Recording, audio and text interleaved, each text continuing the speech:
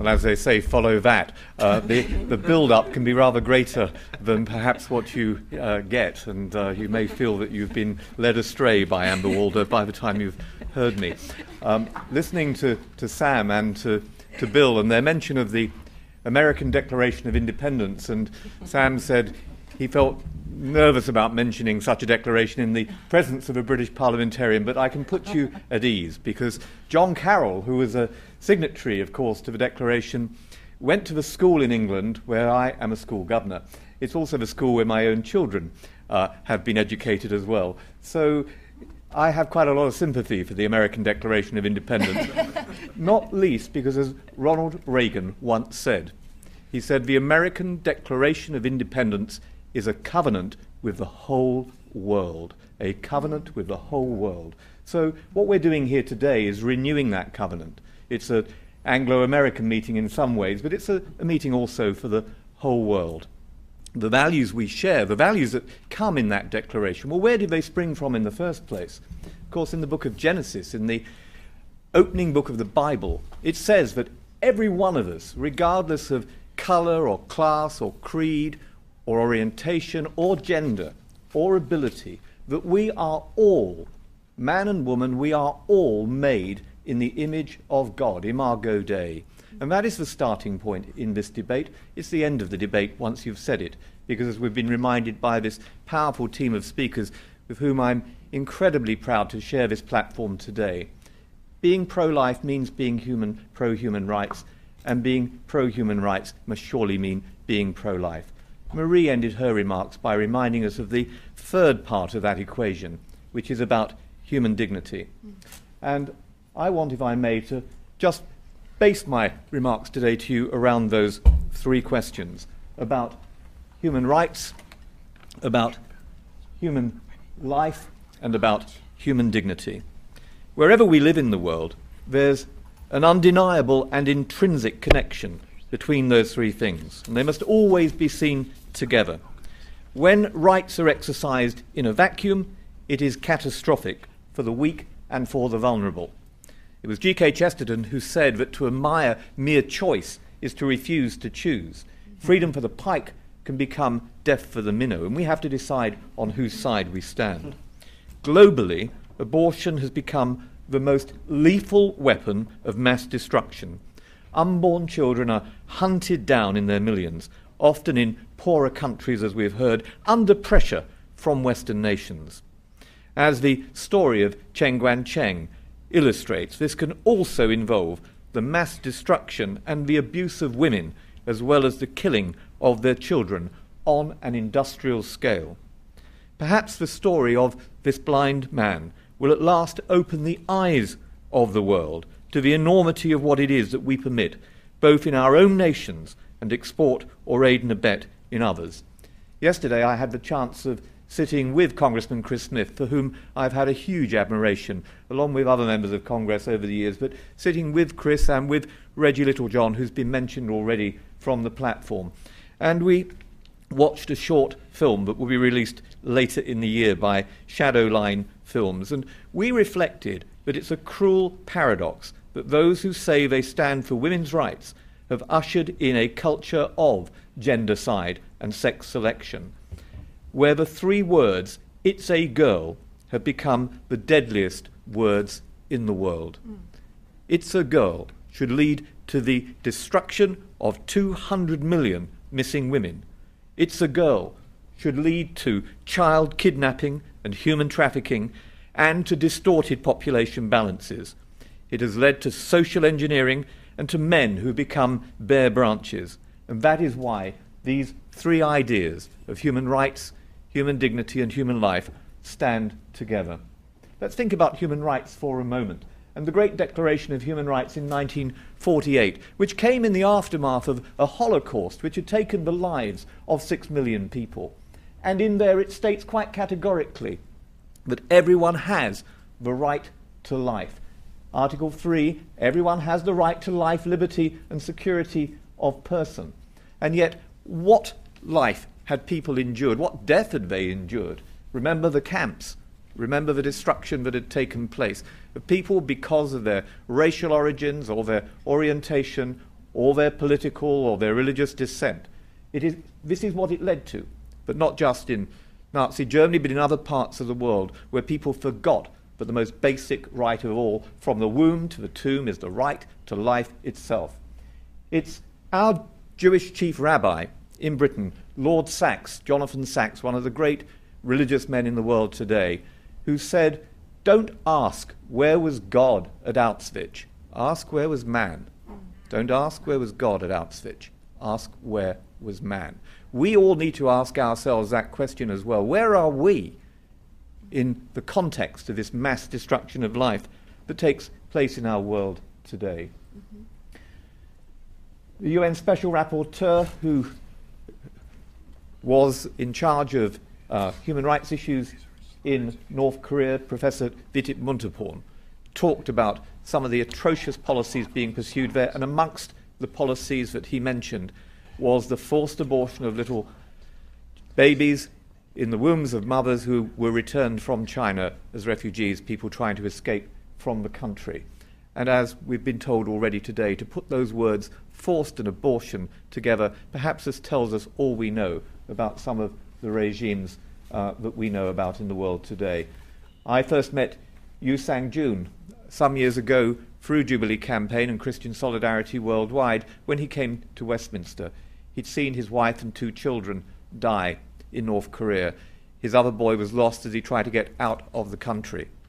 And he said to me that we must stand together in the cause of human rights and human life. It's one of the reasons why I then visited North Korea, as you've heard, but it's also one of the reasons why I helped to create the Parliamentary Committee on North Korean issues in the British Parliament, because these issues stand together. This young man, Shin Yeon-hok, wrote the book Escape from Camp 14. He was in DC recently. He was my guest in London as well, and we've stood on platforms together around the world. He was tortured in Camp 14, but he also saw his mother and his brother executed in that camp from which he escaped, the only person to be born in a camp and to escape from North Korea and to be able to tell his story. He sees the inextricable link between human rights and human life and human dignity. Or Jin Yeon-ok, who gave evidence to my committee in Westminster and described how Christians in North Korea were denied food and sleep, and they were forced to stick out their tongues and iron was pushed into it. And she went on to describe the terrible degradations that had occurred, and she described how women had been forcibly aborted because they came back bearing a Chinese child, having themselves been made pregnant while they were trying to seek work in neighbouring China in order to send money back to feed their own families. Someone who died en route out in the river Yalu, trying to leave North Korea. And that's inside one of the only permitted churches in North Korea with my colleague, the redoubtable Baroness Cox, Caroline Cox. Barbara Demick, in her book Nothing to Envy, sets out the situation very graphically. So I wanted to introduce my remarks by referring first to human rights, because, as you heard, human rights and human life stand together. And I get pretty angry when people try to caricature those of us who care about the right to life of the child in the womb by implying that somehow we only care about life between conception and birth and not at any other stage. That is a caricature, it isn't true, and we must refute it, because we do believe that these 3 themes of rights, life and dignity hold together. These are photographs I've taken in different parts of the world where I've travelled.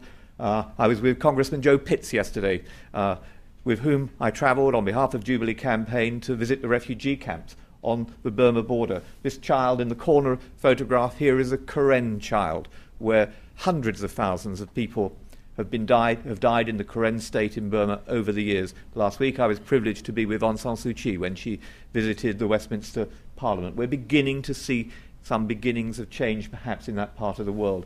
I was the first parliamentarian to go into Darfur. 200,000 people killed, 2 million displaced. In South Sudan, 2 million people killed by an aerial bombing campaign by Khartoum, their only crime to be Christians. And even now, while we're meeting today, a new genocide, the second genocide of the 21st century, is unfolding in South Kordofan and Blue Nile. This is about the right to life as well. But, as Dr. Alveda King said, when she came to speak to my committee in the British Parliament, she said the greatest human rights struggle today, following in the footsteps of her uncle's civil rights movement and in the footsteps of William Wilberforce in his great battle against slavery, is the pro-life movement. And she herself talks about how disastrous it was for her to have had 3 abortions in her own life. We need people to change their minds. We don't need condemnation and judgment. We need to understand that we have been sold a lie by the great deceiver, and it's propaganda that is pouring into people's minds, telling them that somehow they're better off without children, it's better off to have an abortion, but somehow they won't be able to live their lives if they have a child. We have to confront that lie, as she has done. You heard in the introduction from Anne that I battled on behalf of the human embryo. I am scandalised that in my country that we have permitted in the United Kingdom more than 2 million human embryos to be created and then destroyed or experimented upon. What do the leading embryologists say? These quotations on the screen, I won't read them all. What do they say? Life begins at conception. No one disputes that. Science tells us that. You don't have to be religious to believe that. But what we then allow is just appalling. Nature magazine said your world was shaped in the first 24 hours after conception. That is when you began to be you. There's no other watershed benchmark that you can look to and say, that is when my life started. So that is why, from the moment of conception, we uphold life. But yet what we permit are things like the animal-human embryos that Amber Walder referred to a few moments ago, the creation of animal-human hybrids, the mixing of animal and human genetic matter. Why on earth would we want to do that? What possible scientific purpose, let alone ethical purpose, can this possibly serve? One estimate is that there are currently over 80 therapies and around 300 clinical trials underway using adult stem cells. There is no need to create embryonic stem cells. That's not even where the cures are, even if it were ethical. It is not necessary to do the things we do. And it was Professor Shinya Yamanaka in Japan who said, and I don't know whether he has any religious convictions or not, it's irrelevant. He said, when I saw the embryo, I suddenly realized there was such a small difference between it and my daughter. I thought, we can't keep destroying embryos for our research. There must be another way. And it was he who found the way of running adult stem cells backwards so they would be pluripotent, so they would have the capacity, the vigor that a human embryonic stem cell has, and that they wouldn't, of course, be rejected because they are not from somebody else. That other tiny embryo is a somebody else. They are from you. So it was good science and it was good ethics as well. C.S. Lewis, in his great book, That Hideous Strength, part of the Cosmic Trilogy, talks about how Lord Feverstone, who's the head of an institute called the National Institute for Coordinated Experiments, decides that what we've got to do is modify the human race. And ultimately, he says, we'll create a new type of man. Well, the fiction, written back in the 1940s, has become a reality in our day and age. And where are the voices being raised against this? Dietrich Bonhoeffer said that destruction of the embryo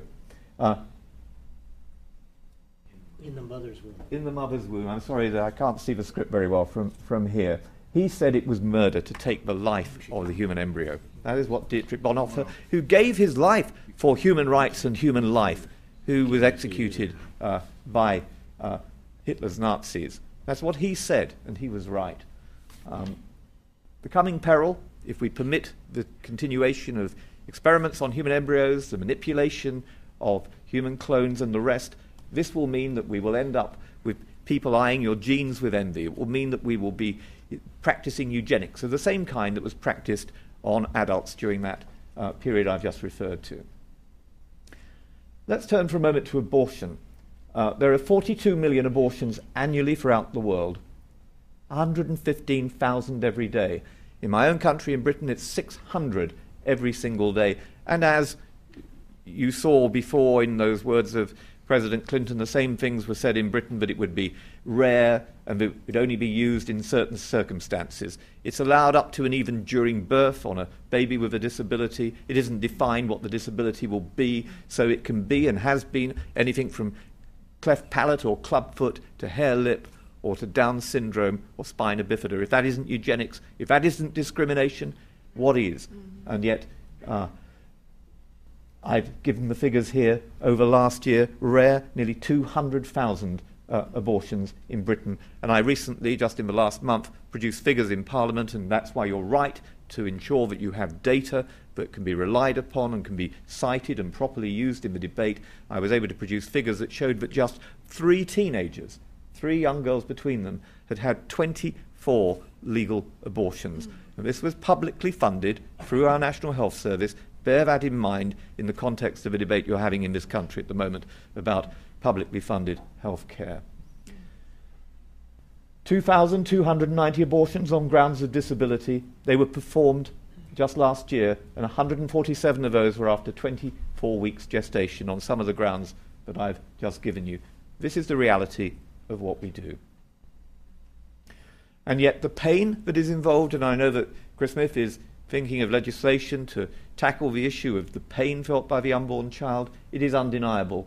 And if you care to look at some of these slides in more detail later on, you can see the quotes from people like Professor Anand, who is one of the leading experts on fetal pain and who advises against abortions, certainly in the third trimester, where pain becomes a real factor. There's also, of course, the damage that abortion does to women, whether it's psychological or physical, and there's data that people should examine far more carefully than they have about the potential linkage with issues like breast cancer. The issue of the psychological damage has been examined by the Royal College of Psychiatry, and some studies indicated no evidence, it's true, of harm, whilst other studies identified a range of mental disorders following abortion. That was a paper that was released in 2008. Let's at least have an empirically based argument about these things, looking at the data that is available. And let's go back to Roe versus Wade, who has been referred to already in the course of these proceedings. Norma McCorvey, her real name, came to Westminster at my invitation, where she spoke and explained why and how she had been manipulated and used by the abortion rights lobby at the time, and why she has changed her mind and is now one of the most important pro-life advocates in the world today. And there are alternatives. In Britain, last year, there were just 70 babies available for adoption. We abort 600 every day. 70 last year, babies, newborn babies available for adoption. We abort 600 every day. Alternatives also, just in the last day, in fact, Chris and I were talking about it yesterday, there was a story of a baby operated on in utero and a tumour removed from the baby's mouth successfully. This had never been done before in this particular circumstances. In this case that I'm showing you on the screen now is a baby, of course, who had spina bifida, and there's the baby holding his brother, who had the same complaint and was operated on as well. So you don't need to take a child's life. Let's use good science, good medicine, with good ethics to provide solutions like this, rejoicing in life. Pope John Paul said that a nation that kills its own children is a nation without hope. A nation without hope. Well, if we need a new covenant with the world, maybe that's the covenant that we need today, is to provide hope to the world. Archbishop Rowan Williams, the Archbishop of Canterbury, says it's impossible to view abortion as anything other than the deliberate termination of a human life. And Jonathan Sacks, moral issues like abortion and euthanasia, which had always been subject to an overriding sense of the sacredness or otherness or givenness of life, are now reduced to property rights, the right to freely dispose of whatever one owns, from a fetus to a life, the British chief rabbi. And Mother Teresa of Calcutta, life, she said, is being deliberately destroyed by war, by violence, by abortion. And I've often said, and I'm sure of it, that the greatest destroyer of peace in the world today is abortion. And she said that life is the most beautiful gift from God. So the intrinsic link then between rights, between life and human dignity. And gendercide, it's been referred to already. The Economist magazine put it at 100 million. Others think it's as many as 200 million. Behind every single one of these statistics is a life, and one life too many. In the Case of China, 117 boys born now for every 100 girls. That's 35 million more males. 70,000 children stolen annually. Female suicide, the highest in the world. Is it any wonder that China has the highest suicide rate when you hear about the stories that have been referred to today, the things that we do to women in that kind of situation? This is the photograph that was referred to earlier on of this extraordinary woman in Shaanxi province who was beaten and dragged into a vehicle by a group of family planning officials while her husband was out working. This is not a million years ago. This is in June this year. She was aborted at 7 months gestation, and her baby was left beside her on the bed. How can we treat people in this kind of way? And how can we remain silent about such appalling atrocities? Or this story of Jim Yanni, who was again held down by 5 officials, injected with saline solution.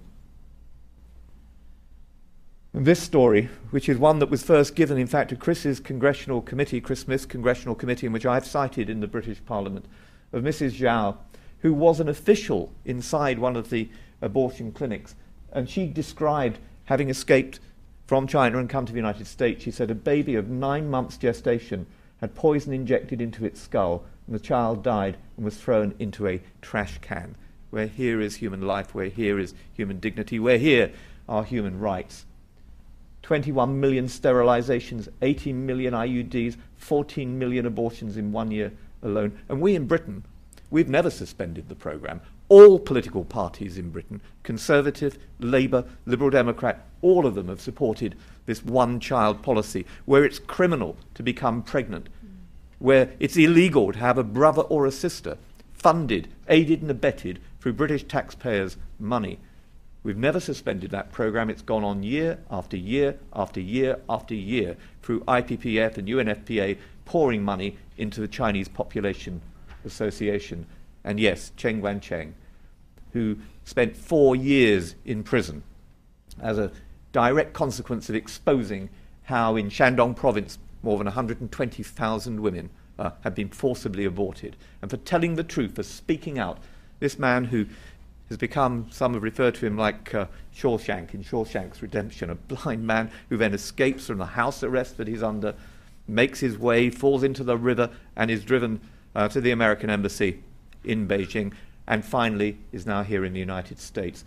That he has altered the destiny of 1.3 billion people. China is one of the great nations in the world. Its people are some of the greatest people I've ever encountered. But they could allow or tolerate this in their midst, though, is an offence to humanity and something that is wholly uncivilized and something that must change. And when it does, we can say it was as a result of people like Chen Guangcheng. Human life, euthanasia. If you allow it at the beginning of life, you'll allow it at the end as well. Though I'm glad to say that despite attempts by people to support the promotion of Dignitas, which is the name that is used by those who are trying to give people a lethal injection to kill them, as they do in Holland with the full force of British law, of Dutch law, as they do in Belgium, and indeed as they do in the state of Oregon in the United States as well. What has it led to? In Holland, 4,000 deaths every year, 2,700 of which are in the early stages of dementia, 1,000 of which are without the consent of the patient. Once you start it, just like abortion, not hard cases, it ends up then in many cases for the aged. And it ends up also being promoted by people like the philosopher who gave us in Britain experiments on human embryos, Baroness Warnock. This is what she said in the Times newspaper. If you're demented, you're wasting people's lives, your family's lives, and you're wasting the resources of the National Health Service. This kind of mentality is what's leading to the legalization of euthanasia on the back of experiments on human embryos and abortion as well. I'm not making it up. These are her quotes. And this is why the disability rights lobby are so strongly against any change in the law. My colleague, Baroness Campbell, from her wheelchair, spoke movingly in the House and led a demonstration outside of Westminster, not dead yet. Thank God for people like Baroness Jane Campbell. Thank God also for the British Medical Association, who this very week, while I just arrived in Washington, rejected attempts to commit British doctors to supporting an assisted suicide euthanasia agenda. Thank God for our hospice movement. Thank God for the unity of our churches and the different faiths in standing against this. So maybe we have learnt something from our earlier experiences with abortion, and long may that continue. Let me just end, because I know time is against us. I've talked about human rights, I've talked about human life. What about human dignity? The psalmist put it beautifully, "For you created my innermost being, you knit me together in my mother's womb. I praise you because I'm fearfully and wonderfully made. Your works are wonderful, I know that full well. My frame was not hidden from you when I was made in the secret place. When I was woven together in the depths of the earth, your eyes saw my unformed body. All the days ordained for me were written in your book before one of them came to be." Psalm 139.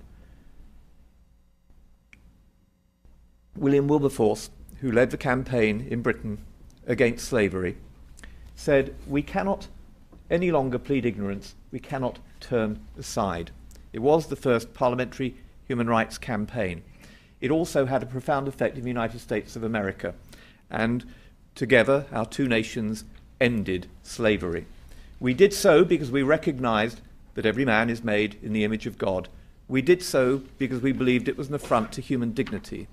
We did so because we believed in the preciousness and the importance of every human life. In our own generation, and I hope there'll be sitting amongst you people who may be tomorrow's Wilberforces, in our own generation, we need to rouse the conscience of our nations, make a covenant with the world, in order that we, in our times, will see the kind of change that the pressure and prayer that was at the centre of Wilberforce's parliamentary campaign will now bring about a new belief in the sacredness, the otherness, the sanctity of human life itself. Thank you for inviting me today.